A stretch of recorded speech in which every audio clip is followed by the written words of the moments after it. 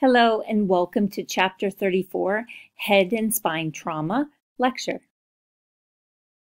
In this chapter, you will learn about injury to the central nervous system. The central nervous system consists of the brain and spinal cord, both of which are encased in and protected by bone. The brain, located in the cranial cavity, is the largest component of the central nervous system. It contains billions of neurons that serve a variety of vital functions. And understanding of form and function of the spinal anatomy and a high index of suspicion for spinal trauma injury is essential to good patient care with this type of traumatic injury. Okay, so let's get started. The central nervous system, like I mentioned on the last slide, consists of the brain and spinal cord. There are two primary divisions of insult that could occur, and there's head trauma and then there's spinal cord injuries. Okay, so let's talk about the head trauma. It's a general term that just includes both head injuries and traumatic brain injuries. So a head injury is a traumatic insult to the head that may result in injury to the soft tissues of the scalp or bony structures of the head and skull, not including the face. And a traumatic brain injury is an impairment of the brain function caused by an external force that may involve physical, intellectual, emotional, social, and vocational changes. So spinal cord injury, that's an injury of the spinal cord such as ischemia or bruising, fracture, or severing that disrupts normal spinal cord functions. The head and spine are often injured in association with each other. Okay, so let's do some anatomy and physiology review. First thing we're going to talk about is the scalp. And the scalp is composed of multiple layers. You have subcutaneous tissue that contains major vessels that bleed when lacerated. And then you have superficial fascia, and that is attached to the vessels. Do not underestimate the blood loss potential from scalp hemorrhaging. And do not get distracted, though, from other life-threatening injuries. Okay, next is the skull. It consists of 28 bones that make up the cranium, auditory ossicles, and the face. The cranial vault, it's 8 flat, irregular bones. It generates blood cells. It protects the brain by directing impacts around it, and it provides a container for the brain, cerebral spinal fluid, and blood. And a hematoma would increase intracranial pressure, and that's known as ICP. This figure shows the bones of the skull. Okay, so the floor of the cranial vault consists of several ridges and depressions that have openings that allow nerves to exit the skull. When it comes to coup contra coup injury, the brain impacts two sides of the skull.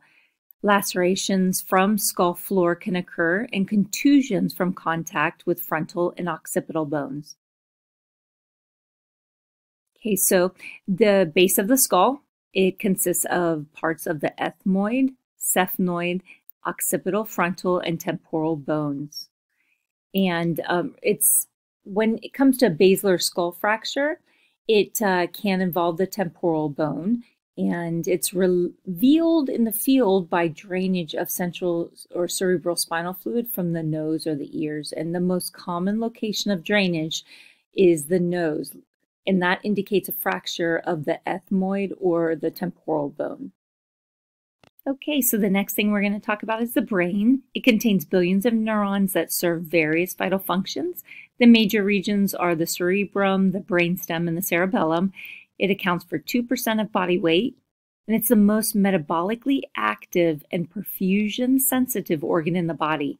It's completely reliant on a consistent and constant source of oxygen and glucose via cerebral blood flow.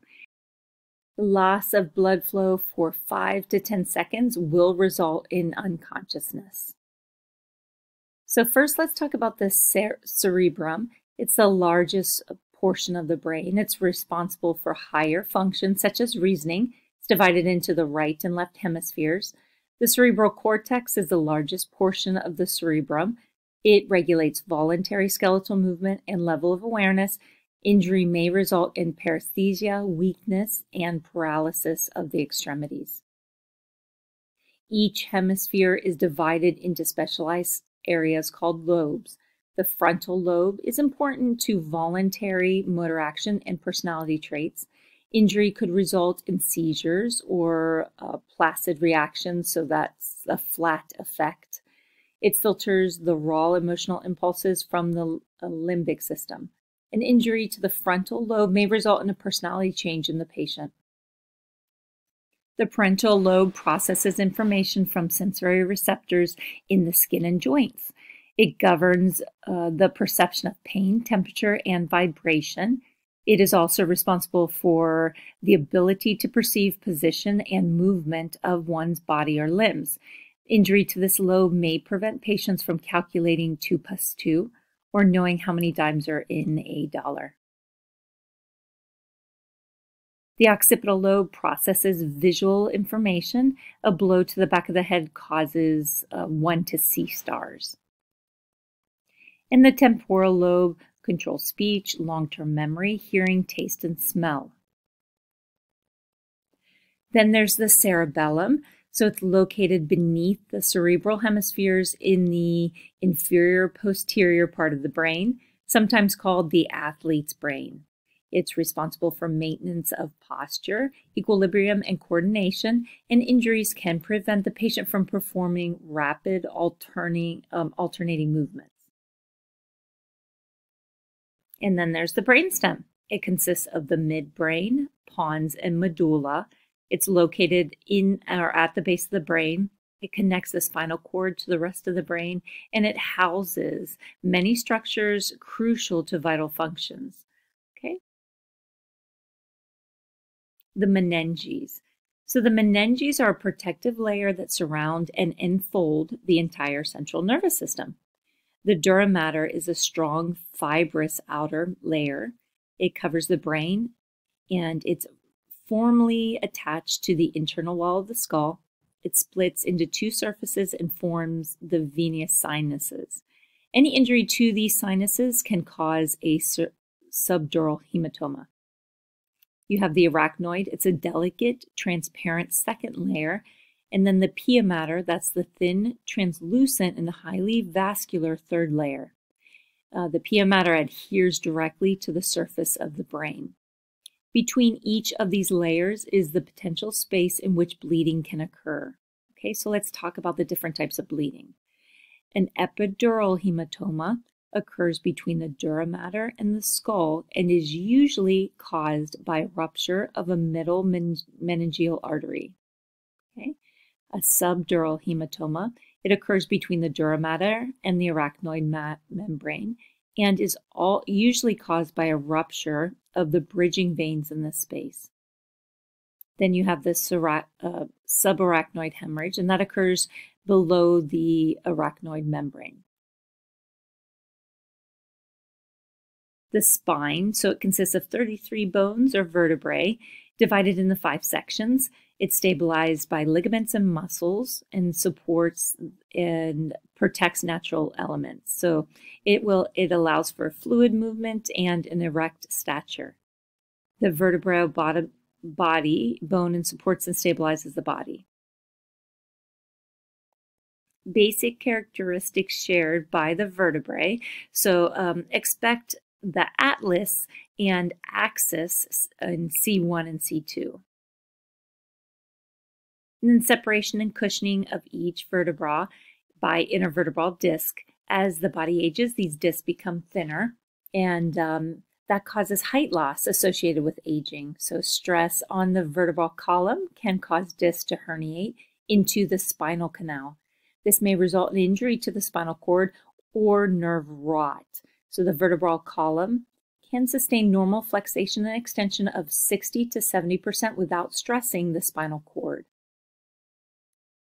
Now let's talk about the spinal cord. So it transmits nerve impulses to the brain and the body. It's located at the base of the brain. It leaves the skull through the foramen magnum. It separates at the base of the skull. There are 31 pairs of spinal nerves that emerge from different segments of the spinal cord. C1 through to C7 exit the spinal cord above their respective vertebrae. C8 exits below the C7 vertebra. All the other spinal nerves exit the spinal column below the respective vertebra for which they are named. Okay, so the spinal nerve groups are named based on the source of origin and point of termination. Okay, so converge into plexus that enables several spinal cord nerves to control one area of the body. So one example is the cervical plexus, so C1 through C5. And then the phrenic nerve, so C3 through C5, also arises from plexus and contains nerves that supply the diaphragm. You have the brachial plexus, that's C5 through T1. It joins nerves controlling the upper extremities. The lumbar plexus, that's L1 through L4, supplies the skin and muscles of the abdominal wall, external genitalia, and part of the lower limbs. And then you have the sacral plexus, that's L4 through S4. It gives rise to the sciatic nerves, supplies the buttocks, perineum, and most of the lower limbs. Okay, and so when you talk about the nervous system, you need to talk about the sympathetic nervous system, and this system mobilizes the body for activity. The brain transmits information through the brainstem and the spinal cord. Okay, so the sympathetic nervous system controls sweating, pupil dilation, temperature regulation, and the fight or flight responses. Loss of the sympathetic stimulation can disrupt homeostasis, which leaves the body poorly equipped to deal with changes in the environment.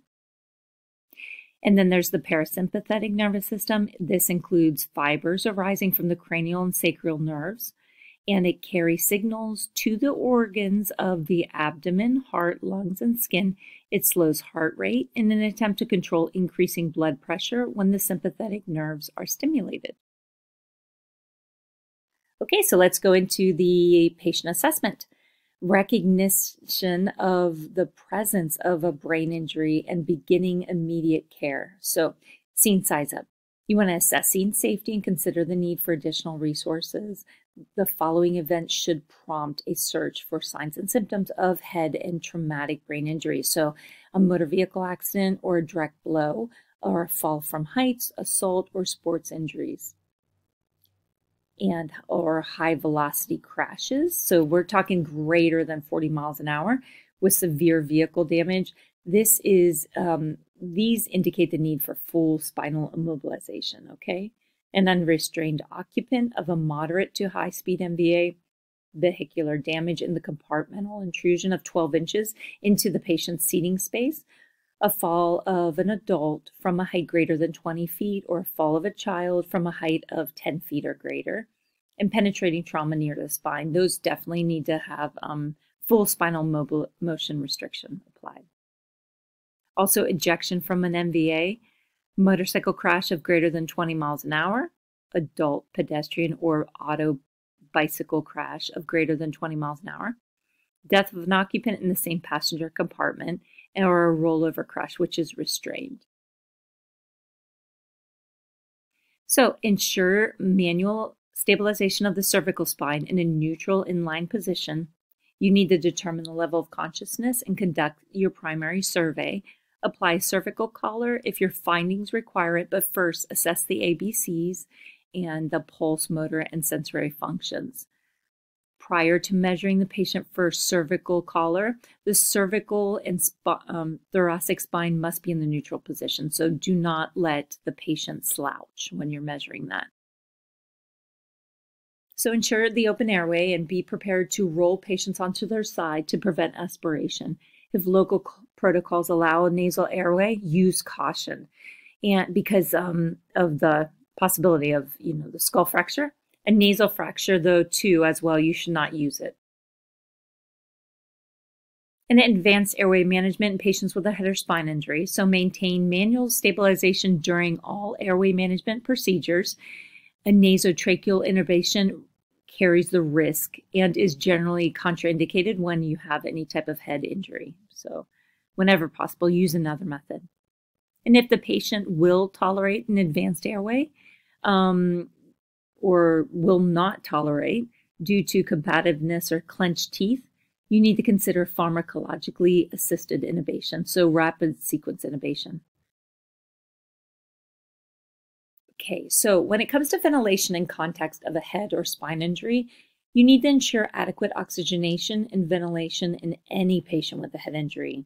Do not defer oxygenation until you're en route if there are signs of hypoxia. Administer 100% oxygen via non-rebreather if the patient's breathing adequately, and administer a bag valve mask and 100% oxygen for patients with inadequate ventilation. So oxygen should flow at a rate of 12 to 15 liters a minute, and optimally you should ventilate the patient to maintain the end tidal between 35 and 40. Okay, so if you cannot monitor end tidal, then a respiratory rate of 10 to 12 breaths per minute in an adult patient will achieve the target rate. You need to avoid the routine hyperventilation. The Brain Trauma Foundation, so that's the BTF, recommends hyperventilation only if signs of cerebral herniation are present. So the recommended rates of hyperventilation are an adult is 20 breaths per minute, child is 25, and an infant, which is of course younger than 1 year old, it's 30 breaths per minute. Next is circulation. So in the absence of a pulse, of course, immediately initiate CPR. Control major bleeding with direct pressure, gauze, hemostatic agents, or pressure dressings, and do not apply excessive pressure, though, to the scalp lacerations in which an underlying fracture is suspected.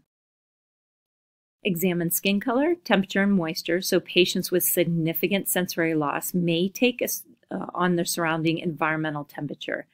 So patients with neurogenic shock will have skin that is warm, dry, and flushed because of the vasodilation or the dilated blood vessels and the absence of sweating.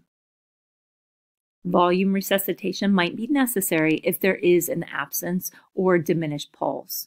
So estimate at least or establish at least an 18 gauge with normal saline or lactated ringers, and do not administer dextrose containing solutions because they may worsen cerebral edema. Restrict your use of IV fluids for patients with a severe closed head injury. If patients in pure neurogenic shock may need some type of vasopressors. So use a cardiac monitor with every critically injured patient, and consider transcutaneous pacing for refractory symptomatic bradycardia. Reevaluate the patient's mental status in response to stimuli, and note any changes since your initial contact with the patient. Check for presence of a pulse. Evaluate, monitor sensory function in each extremity, and directly observe the back to assess for penetrating trauma. Palpate the patient's spinal cord for deformity, step-offs, point tenderness, and crepitus. And use the information to determine whether the patient needs spinal immobilization. So with head trauma and traumatic brain injuries, the pupils can reveal valuable information about the patient and his or her condition. So consider performing a quick baseline assessment through the disability portion of your primary survey. Remove any clothing that would obstruct your secondary assessment. So cover the patient with a blanket, though, as needed to maintain that normal body temperature. And then the level of consciousness. So when you suspect a head injury, you need to perform a baseline neurological assessment using AFPU and record the time, and then obtain a Glasgow Coma score. A change in the level of consciousness is the single most important sign that you can detect when you assess the severity of a brain injury. Level of consciousness usually indicates extent of brain dysfunction. So formulating a plan. Prompt transport to the trauma center is crucial to the survival of the patient. Consider air transport if transport time will be long, and if transporting by ground, do so quickly and cautiously. Many patients will require a neurosurgical intervention, and transfer the patient directly to the trauma center with neurosurgical services. This could be the difference between life and death for the patient. So placement on the backboard. Spinal immobilization of the patient may involve a backboard, a scoop stretcher, or a similar device. The timing of this action is based on the condition of your patient. So For critical patients, apply the immobilization after the primary survey to enable rapid transport. For a non-critical patient, apply the immobilization after the secondary assessment. And most patients can be log rolled while you watch for deformity or injury and palpate over each posterior spinous process for pain, deformity, or step-offs. A reliable patient meets the following conditions. Is he alert and oriented? Has no language barrier? Has no evidence of brain injury or intoxication? Or has no alteration in his or her ability to make the decisions or recognize pain and injury? In reliable patients, the following may eliminate the need for spinal immobilization: the absence of pain or tenderness along the spine, a normal neurological exam, and the absence of distracting injuries. Always protect paralyzed limbs with appropriate restraint and stretcher immobilization. So patients in severe pain may require an alternative method to transfer them to the long backboard. You could use a scoop stretcher to lift the patient. Other crew member can slide the backboard or air mattress or vacuum mattress under the patient. You could also choose to use the scoop stretcher alone without transferring the patient to the backboard or other device. The time on the backboard should be limited because skin breakdown can be a complication of full spinal immobilization. So conditions caused by excessive pressure over the primary supports for the patient's weight. So they're on the bones of the buttocks or the scapular ridges or the base of the occiput. There are several devices and they've been developed to improve patient comfort. These are the vacuum mattresses or back rafts and concave backboards. Okay, so this photo shows the placement of a patient on a backboard. And the back raft. So this takes pressure off specific areas of the back, and you fill voids that might otherwise allow patient movement. So towel rolls and blankets to pad voids between the patient and the backboard. And then there's concave backboards, so they conform more closely to the patient's anatomy than do flat backboards. All right, so history taking. Patients' reliability should be assessed. So patients should be considered unreliable if they present with an acute stress reaction, distracting injuries, or alteration in their mental status due to brain injury or intoxication. Maintain a high level or index of suspicion. Treat all patients who experience major trauma above the clavicle or who are found unresponsive as if they have a spinal injury. Obtain a sample history. You want to use the signs and symptoms of the current complaint, circumstances of the incident, and forces to which the patient was subjected. So blunt or penetrating trauma, flexation injury, torsion of the neck. In the case of the fall, you want to know the height of the fall, or was anything struck on the way down? How did the patient land, and what did the patient land on? In a case of vehicular crash, you want to use the position of the restraints, position in the vehicle, and the degree of damage on the vehicle. Also the time of the initial injury and any change in the patient's presentation. When it comes to the secondary assessment, you want to modify the physical exam of any patient with a suspected spinal cord injury. So you want to know the level of consciousness, the reliability as a historian, and the mechanism of injury.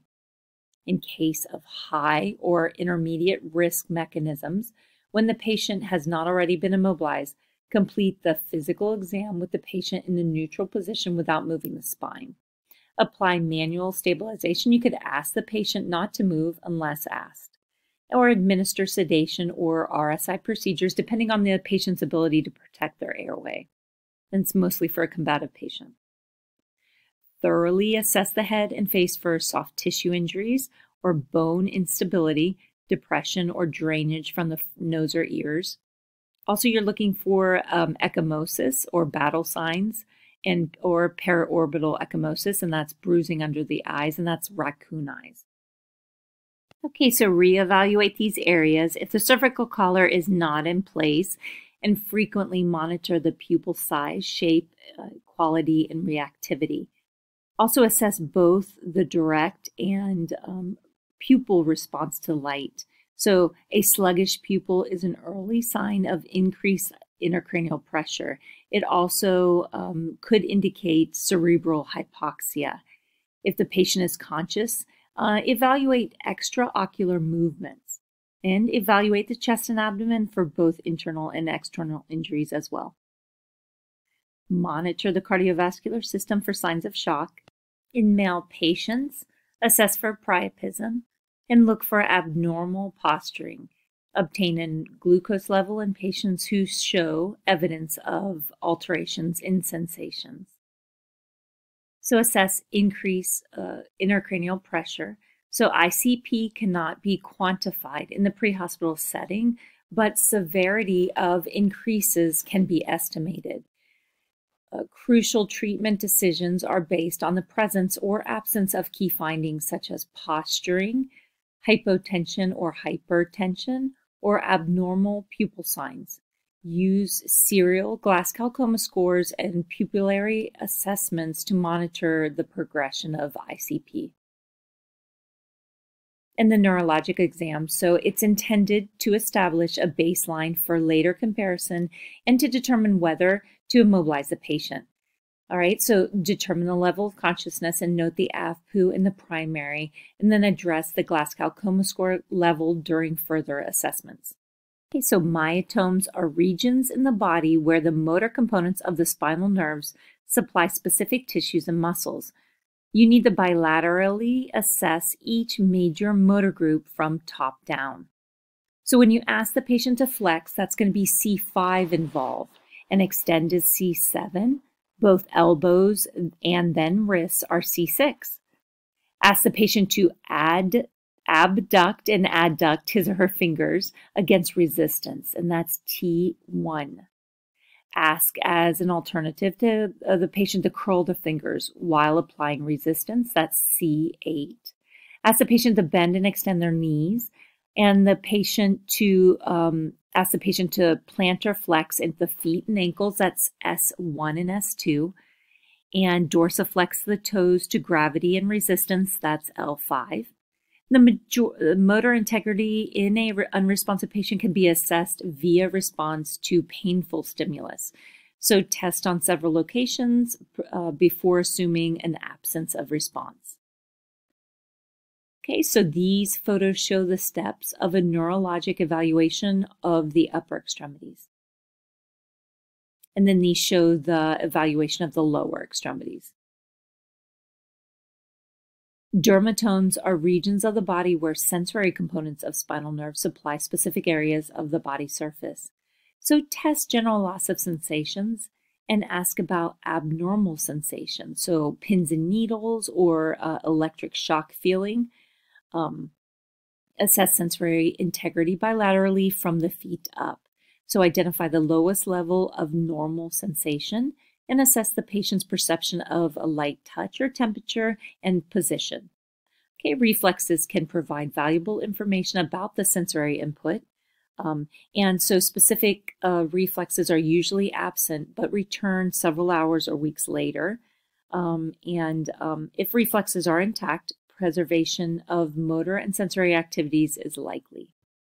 A positive Babinski reflex occurs if the toes move upward in response to the stimulation of the soles of the feet. And you want to reassess. It's necessary to determine whether the patient is stabilizing, improving, or deteriorating, and monitor vital signs every 5 for the unstable and 15 for the stable, and be alert for hypotension without other signs of shock. Okay, check your interventions and repeat the physical exam and reprioritize the patient and document suspected spinal cord injuries. Head trauma comprises both head injury and traumatic brain injury. Head injury is traumatic insult to the head with injury to the scalp or the skull, not including the face or brain. Traumatic brain injury is an impairment of the brain function brought about by external force, such as a fall. So traumatic brain injury statistics. According to the Centers of Disease Control and Prevention, traumatic brain injury is responsible for 30% of trauma-related deaths each year.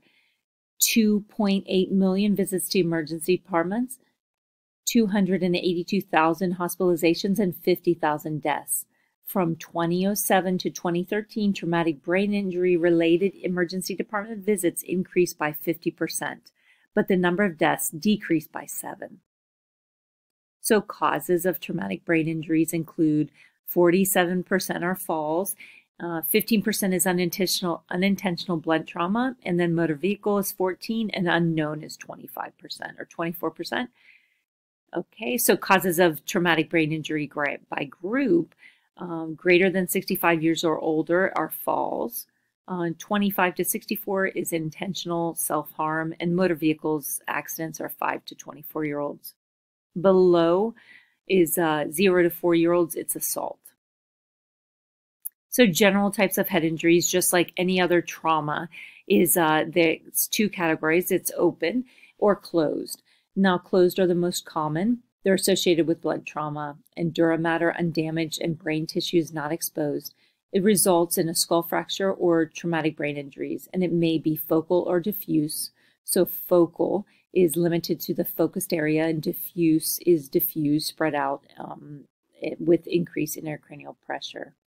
An open type of head injury is associated with a penetrating mechanism, such as gunshot wounds. It's the most common and the highest mortality rate. Penetration of the dura mater and cranial contents, the brain tissue, move to the environment. So let's talk about some pathophysiology of head injuries. When you have scalp injuries, the scalp comprises of 5 layers, and the role of the scalp is the following. So it protects the head from the outside organisms. It provides thermal regulation and controls the loss of extracellular fluid through evaporation. Variations from minor to serious scalp lacerations occur. Even small lacerations, though, can lead to significant blood loss due to the scalp's rich blood supply. So do not be distracted, though, by the injury at risk of missing an underlying injury. And hypovolemic shock in adults is rarely caused by scalp lacerations alone, though. Scalp lacerations often indicate a deeper, more serious injury. Consider the mechanism when it comes to the scalp injuries. You want to inspect for indications of missing tissue or impaled objects or some type of contaminant, and evaluate for signs of continued bleeding and reevaluate often. In isolated lacerations, you want to stop the bleeding, apply direct pressure and pressure dressings, and if time and other injuries do not prevent it, a quick cleaning rinse can reduce the incidence of infection. But do not explore the injury. This may disrupt the clot formation and restart bleeding. When it comes to skull fracture, they're significant related to the type of fracture, the amount of force, and the area of the head that sustained the blow. Potential complications include intracranial hemorrhaging, cerebral damage, and cranial nerve damage. We're going to talk about the 4 types of skull fractures, and the very first one we're going to talk about is the linear skull fracture, and this is a non-displaced fracture. And think of the linear as a line, right? It accounts for the majority of all skull fractures, and it most likely occurs in the temporal parietal region of the skull. Radiographic evaluation is needed for diagnosis. So you need an X-ray because usually you won't be able to feel it, the linear skull fracture. But when it comes to the depressed skull fractures, you're going to be able to feel it. Not that you want to press on it, but they result from high energy direct trauma to a small surface area of the head with a blunt object. The frontal and perennial regions are most susceptible because the bones are relatively thin. Patients often present with neurologic signs, so like a loss of consciousness, and these fractures have the greatest association with patient death. Basilar skull fractures, they're associated with high energy trauma, but usually occur following diffuse impact to the head. They can be difficult to diagnose without an X-ray. And then you have the open skull fractures. They're a result of severe force being applied to the head, often associated with trauma to multiple body systems, exposure of brain tissue to the environment, and they have a high mortality rate. So the assessment and management of skull fractures is what we're going to talk about next. And you want to use the pads of your fingers to apply pressure over the entire skull. The basilar skull fracture signs, you're going to have the central nervous system or CSF fluid draining from the ears or nose, and a paraorbital ecchymosis that develops around the eye, so that's raccoon eyes, and then ecchymosis behind the ears, and that's the battle sign. But that ecchymosis behind the ear, the battle sign, it may not appear for up to 24 hours after the injury.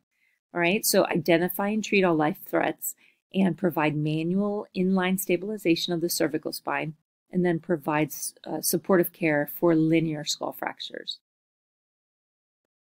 So traumatic brain injury is classified into primary brain injury or secondary brain injury. The primary injury to the brain, that is the injury to the brain and its associated structures, and it results instantaneously from the impact to the head. When it comes to the secondary brain injury, it is the consequence of the primary. It includes abnormal processes such as cerebral edema or intracranial hemorrhaging, increased ICP or cerebral ischemia, hypoglycemia or hypotension, or infection. It can last anywhere from a few minutes to several days following the initial injury. So motor vehicle accidents, the most common cause of brain injuries are coup contra coup, so that's the front and rear type of injury. The passenger's head hits the windshield on impact, and the brain continues to move forward until it strikes the inside of the skull. Then the head falls back against the headrest, and the brain slams the rear of the skull. This type of injury may occur on opposite sides of the brain in a lateral crash. So the injured brain starts to swell because of the dilated cerebral vessels and an increase in cerebral fluid, so cerebral edema.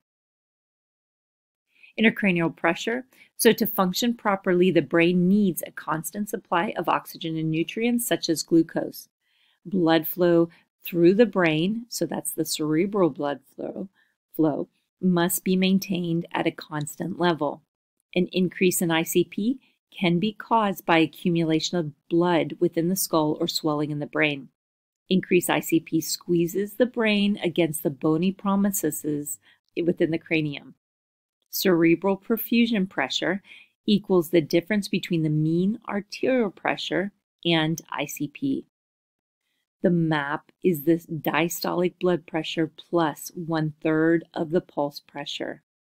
The normal ICP is 5 to 15 millimeters of mercury, and the normal MAP is 85 to 95 millimeters of mercury.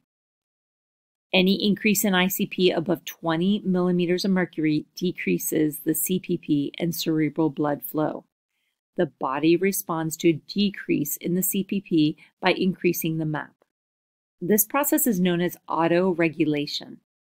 The brain can autoregulate and ensures adequate cerebral blood flow when the CPP is between 60 to 160 millimeters of mercury. The crucial minimal threshold is at 60 in an adult. If the CPP is less than 60, this leads to cerebral ischemia. And if the CPP is greater than 160, it produces hypertensive encephalopathy. In an effort to combat increasing intracranial pressure, the body uses this Monroe-Kelly doctrine. So, in response to an expanding intracranial mass, the body reduces intracranial pressure by expelling CSF and venous blood from the cranial vault. The mechanism keeps the ICP within normal limits in early stages. So when the ICP begins to rise and the CPP begins to drop, the body attempts to maintain the CPP and increasing the MAP. So it's to recognize this pattern, you must auscultate blood pressure, noting both the systolic blood pressure and diastolic. Other factors interfere with CPP, so excessive carbon dioxide in the blood, hypotension, swelling, and bleeding. So pre-hospital treatment should focus on maintaining the cerebral blood flow while mitigating increased intracranial pressure. So when it comes to herniation, if increased intracranial pressure is not treated properly, the cerebral herniation may occur. So lateral herniation syndrome is the most common form of herniation. This is when a portion of the temporal lobe is displaced laterally. It then moves downward through basically the brainstem, and it compresses the midbrain and posterior cerebral artery. Signs of herniation include pupil dilation, opposite side or motor dysfunction, and central herniation syndrome occurs when the brain tissue shifts downward, ultimately compressing the brainstem from above. Brainstem compression destroys the respiratory center, inducing apnea, decreasing perfusion to the rest of the brain, and ultimately causing death. These patients require immediate surgery to place a drain. Early signs and symptoms of increased intracranial pressure include vomiting or a headache, altered level of consciousness or seizures, and later signs of ICP include hypertension, widening pulse pressures, bradycardia, or changes in respirations. And that's the Cushing's triad, so the Cheyenne-Stokes respirations. And basically, it's efforts to reduce the partial pressure of carbon dioxide, unequal pupils or non-reactive pupils, or coma or posturing. Okay, so this figure shows posturing, and it indicates a significant intracranial pressure. The top one you have decorticate, and that's coring in, and the bottom one is deceribate, and that's posturing out. When you talk about diffuse brain injuries, they affect the entire brain. It's also known as a cerebral concussion, and the brain is basically jarred around in the skull. It's caused by rapid acceleration or deceleration forces. And these forces damage the cell membranes of the neurons, which depresses neural activity. Basically, the signs and symptoms are headache, confusion, disorientation, or loss of consciousness. You could have retrograde amnesia or anterograde amnesia. Retrograde, of course, is before. Anterograde is after the loss of the memory relating to the actual events that occurred. Okay, so as a paramedic, you probably will treat patients who have experienced a concussion. Concussions cause more than 1 million emergency departments annually visits. And so it's estimated that there are about 1.6 to 3.8 million sports-related concussions annually. Suspected concussion even when the helmet is used. Athletic venues are a common site of concussions, and most youth coaches are required to take concussion training. Okay. Assessment and management include complete the primary survey and address any life threats. Secondary assessment is directed at evaluating for the presence of a concussion. So if you suspect a concussion, you must complete a thorough evaluation, and you're going to assessment will focus on the primarily on cognition. Patient history is a key component, and ask your patient questions to assess his or her memory and awareness of person, place, time, and situation. Findings of a concussion include a headache. That's the most common finding. Fatigue or fogginess, confusion or altered mental status, inability to recognize people or places, maybe disorientation or dizziness, or difficulty concentrating or memory deficits, difficulty maintaining balance or visual disturbances, or delayed responses to questions, or irritability, changes in behavior, sleep disturbances. So there's a lot of them. Several assessment tools and scales can help you identify a possible concussion.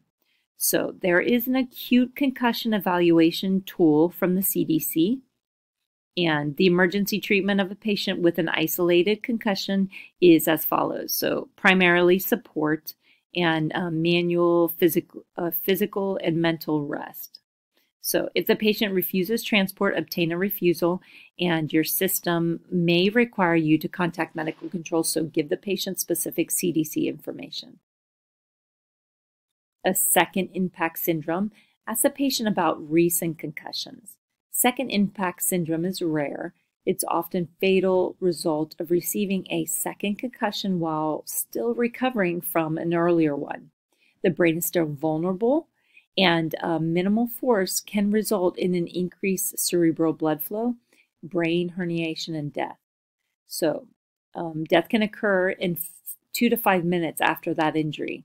So signs and symptoms are a sudden loss of consciousness after that blow, a stunned appearance or dilated pupils, coma or respiratory failure. The emergency department of second impact syndrome is supported, the treatment of it, and the second concussion that occurs within 7 to 10 days of a previous concussion necessitates immediate transport to the closest facility with a neurosurgical capability. Post-concussion syndrome. So the patient may experience signs and symptoms for 3 to 6 months after the initial concussion. This differs from second impact in that it is a result of the original concussion, not a second one, and it requires the patient to be transported for evaluation by a physician. Post-concussion syndrome should be suspected when a patient has at least 3 of the following symptoms for at least 3 months after the concussion. So headache, dizziness, fatigue, irritability, insomnia, difficulty concentrating, memory difficulty, or intolerance of stress or emotion. Okay, so we're going to talk about diffuse axial injuries next. It's one of the most common diffuse brain injuries, has a high mortality rate. It's the most common cause of post-traumatic unconsciousness and the most common cause of persistent vegetated state after a traumatic brain injury. It involves stretching, shearing, tearing of nerve fibers, and axial damage. So it's caused by high speed or rapid acceleration or deceleration forces, and it's classified as mild, moderate, or severe. Okay, so assessment and management. The primary finding is unresponsiveness. It could last for more than 6 hours.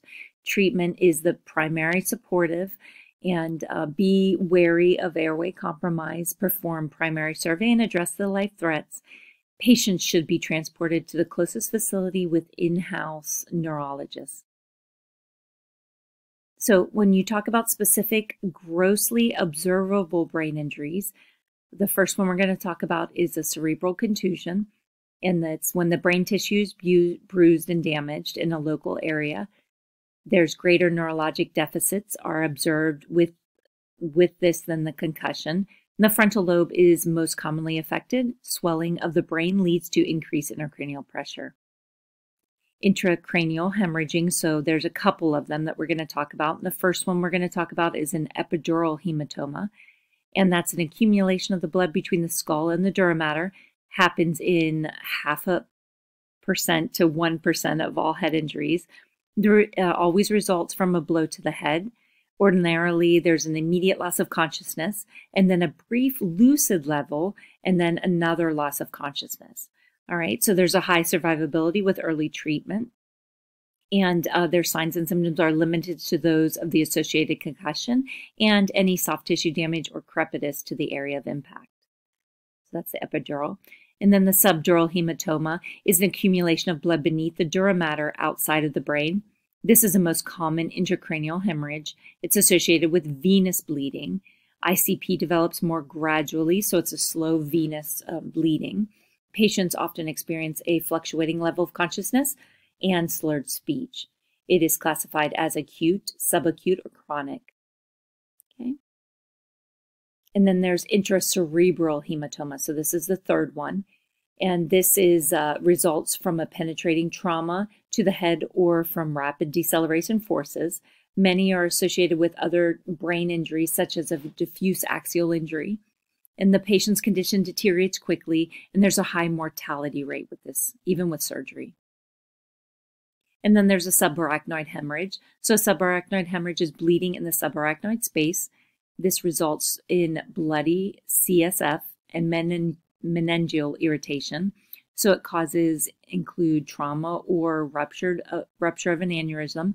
The patient typically presents with sudden severe headache. As bleeding increases, signs and symptoms of increased intracranial pressure develop.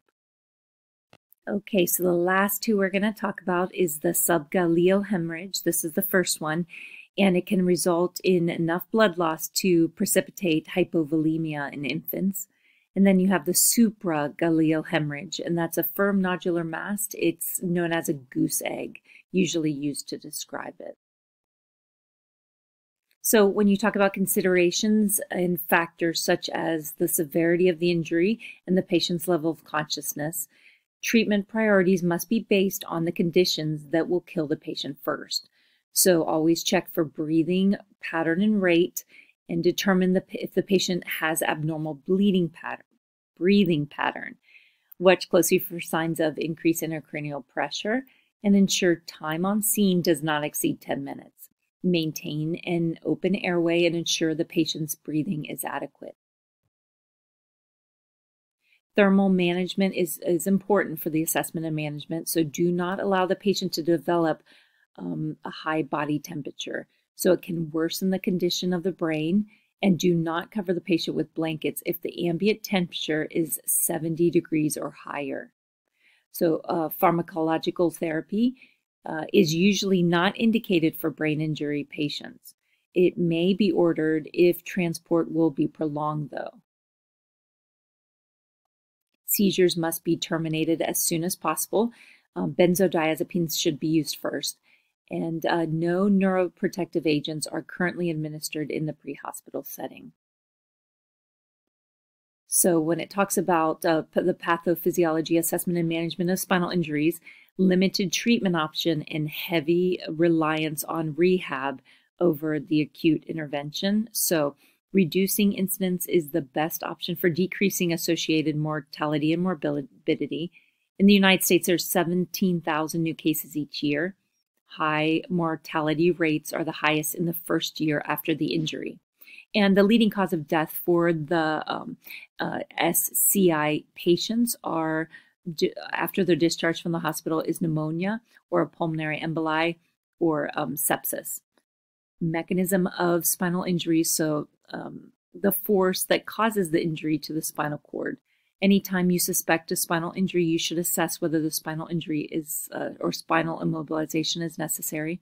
Also, the medical history, so the patient's age, factors associating with decreased bone density, such as alcohol abuse or cigarette smoking, diabetes, and then also common locations. So most spinal cord injuries occur in the area of the cervical spine, and the next most common is the lumbar region.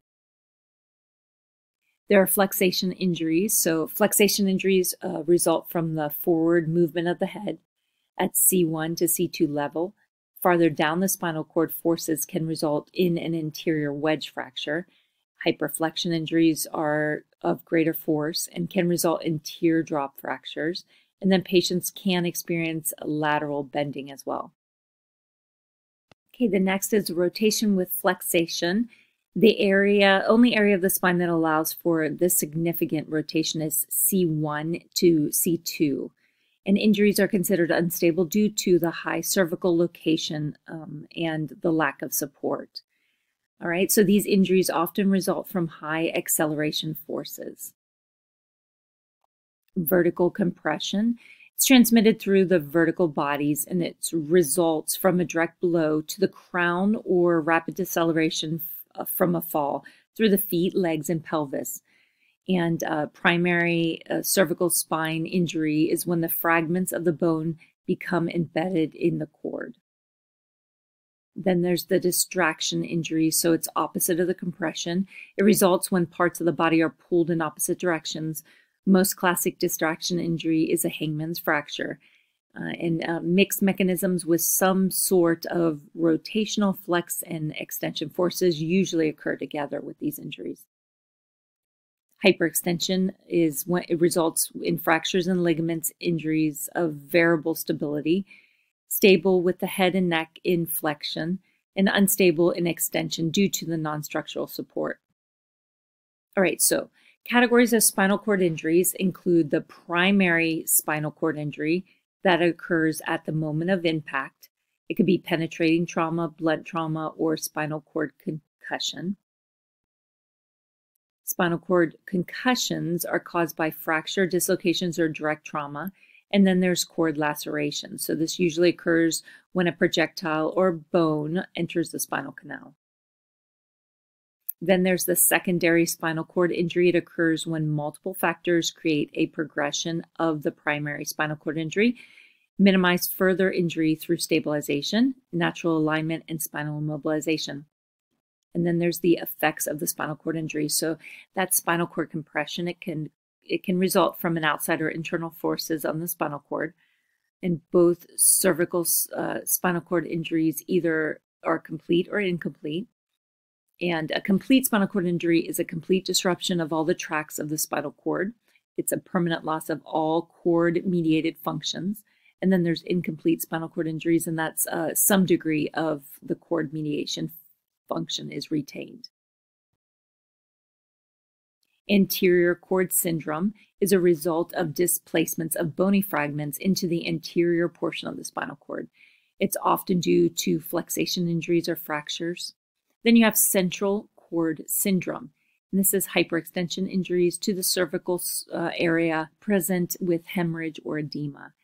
Central cord syndrome often occurs in conjunction with tears to the anterior longitudinal ligament.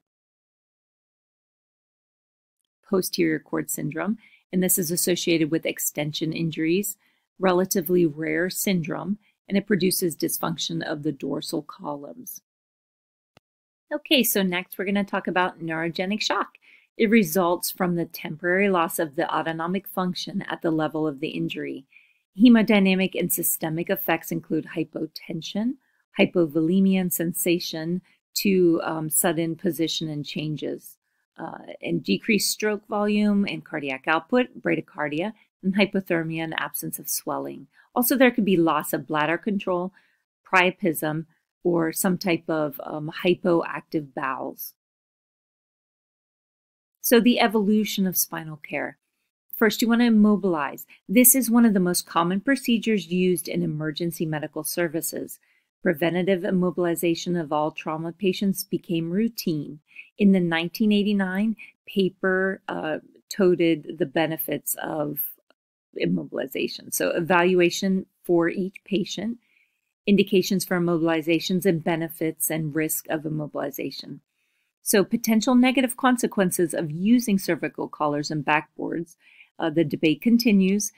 Determine what tools are necessary for proper patient care per your protocol. There's studies, and providers can use certain criteria to identify patients who do not need to be immobilized. Patients who may not need to be immobilized include ambulatory patients or patients with penetrating trauma but no neurologic deficit. Also patients with a complete cord already damaged or spinal cord, they might not need to be immobilized. So complications are associated with immobilizing patients with penetrating trauma, and they include it takes time and there could be delays and it takes multiple people. And also immobilization can complicate and thereby delay airway management and other procedures within the primary survey. So potential negatives of using a backboard, you could have hyperextension of the cervical spine, and it can result in a neurologic deficit. Patients immobilized for prolonged periods of time often develop pain in the occiput or sacral or lumbar areas. There's other complications are ulcers and pressure sores or increased risk of aspiration, respiratory compromise, and raise in ICP due to improperly fitted cervical collars. So applications for current paramedic practice, views on spinal immobilization may be based on historical approaches to treatment, opinion, and interpretation of data. Always follow your local protocols when providing any treatment, and this also applies to immobilization. So there are 3 common approaches to immobilization. You could immobilize all trauma patients due to mechanism, when patients with an identified mechanism are evaluated for the presence of a spinal cord injury and either fully immobilized or not. And patients with a mechanism are evaluated for the presence of a spinal cord injury based on selective criteria. So limiting the progression of secondary spinal cord injuries, a major goal of pre-hospital management, so treatment, perform the primary survey including the ABCDE, form a treatment plan, and perform appropriate treatments as described earlier. During the disability phase, perform a neurologic exam and complete assessment of the spinal cord for deformity, crepitus, step-offs, and point tenderness. place a cervical collar on if indicated, and immobilize the patient to the backboard, scoop stretcher, or air mattress. The goal should be to spend no more than 10 minutes on scene. Use a slower approach to treatment if spinal cord injury for patients who have spinal cord injury with no life threats. And do not ignore life threats to the ABCs by focusing on immobilization and packaging, of course. Okay, so some best practices to spinal splinting is to remember that when splinting, the spine should be considered one long bone. There are a few caveats about traditional methods of spinal immobilization, so there is no optimal device for spinal immobilization. You could use a vacuum mattress or pad behind the occiput. Adult patients require about 1/2 inch to 2 inches of padding behind the occiput to maintain that neutral position.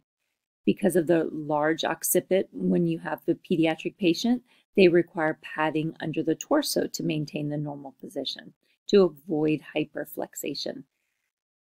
Blanket rolls between the legs and along sides of the body fill voids.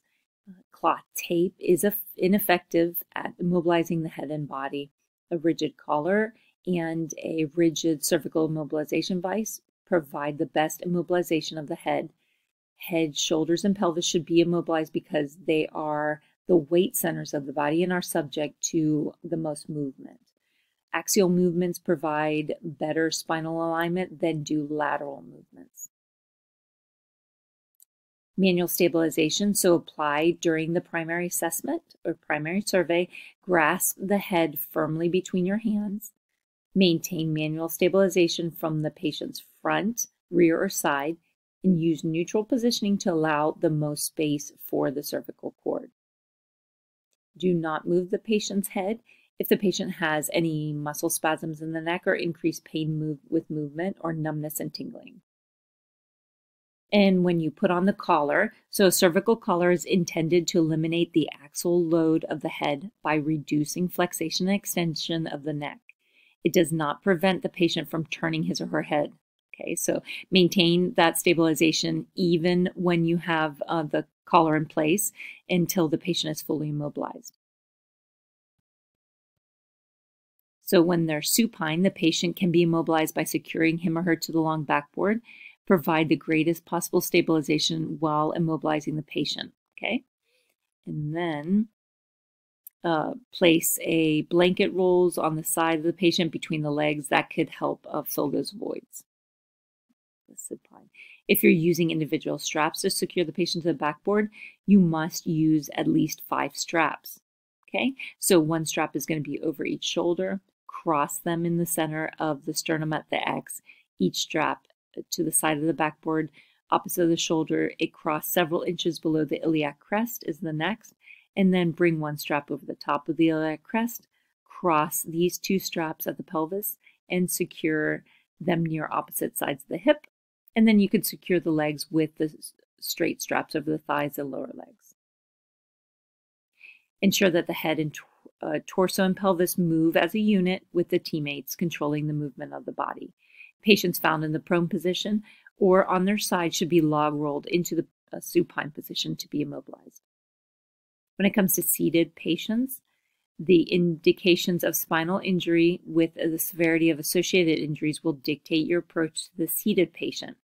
If any of the following criteria are met, lower the patient directly onto the backboard using a rapid extrication technique. So if your patient's in danger, or if you have to gain access to them immediately, or if the patient has life-threatening injuries.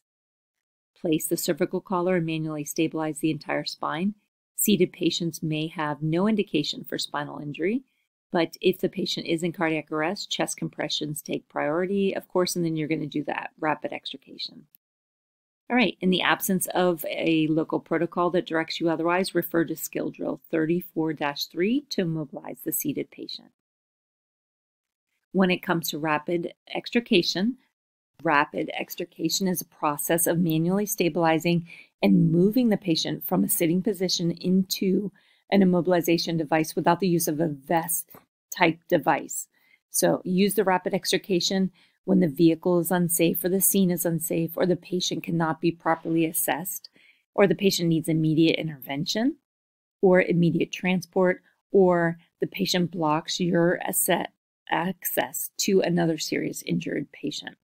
Do not use the rapid extrication technique if the injuries are not urgent. And follow the extrication requires, or rapid extrication requires, a team of 3 experienced providers. Okay? So these figures show the rapid extrication technique. Packaging and removing an injured patient from water. So when the patient has sustained a spine injury in a diving accident, and the spinal mobilization must be initiated before the patient is removed from the water. Assume all spinal injuries if it's a diving injury or boating injury or watercraft or a fall from height. If respiratory arrest is suspected, ventilation can be done while still in the water. Cardiac arrest, you need to quickly evaluate the mechanism. In case of cardiac arrest, when the spine injury is not obvious, immediately remove the patient from the water and begin CPR.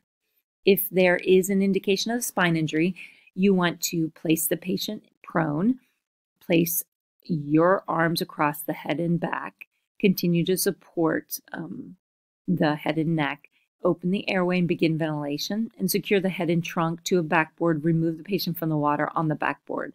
Remove wet clothes and cover the patient with a blanket, and consider using an advanced airway device if needed, and place the patient on a cardiac monitor if they treat dysrhythmias.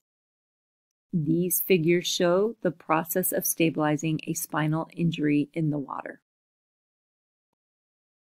When a patient wears helmets, so helmets can inhibit full exposure of the patient, hindering efforts of the respiratory management and stabilization. The removal of helmet can result in spinal motion, so only providers who are familiar with the procedure should attempt to remove the helmet. All right, so stabilize the helmet by placing your hands on either side of it with your fingers on the patient's lower jaw.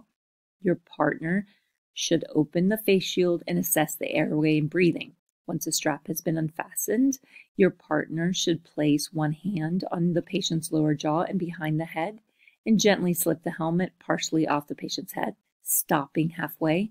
Then your partner then slides his or her hand from the back of the helmet to the occiput, remove the helmet, and provide manual inline stabilization, and apply the rigid collar.